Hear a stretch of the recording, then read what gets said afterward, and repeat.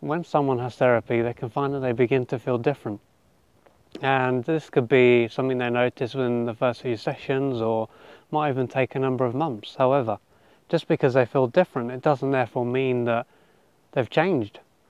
It can be just the same as they can feel different when they see a friend, but it doesn't mean therefore they've grown. And so once they stop having therapy, they can find that they can go back to feeling how they did in the beginning. And if this is the case, it's then going to be necessary for them to step back and to reflect. They might need to try a different approach, or they might need to work with someone else. But unless they're able to step back and they continue to have therapy, they might not even realise this until a number of months, maybe even a number of years.